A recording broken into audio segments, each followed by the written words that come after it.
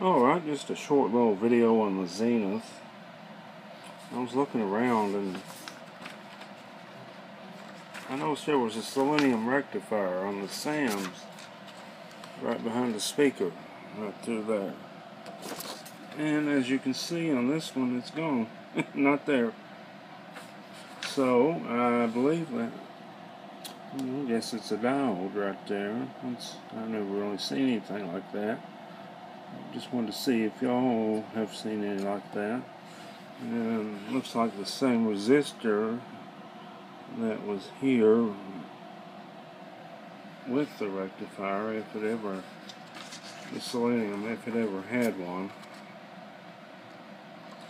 is still there. And of course that cap is blown open on the end, so that's definitely bad. Anyway, I've got the SAMs here, and I'm getting ready to hopefully order some capacitors in the near future. I don't know how near that'll be because financial situation is kind of tight right now. So anyway, more to come later on this chassis, and I just wanted to show y'all that. God bless.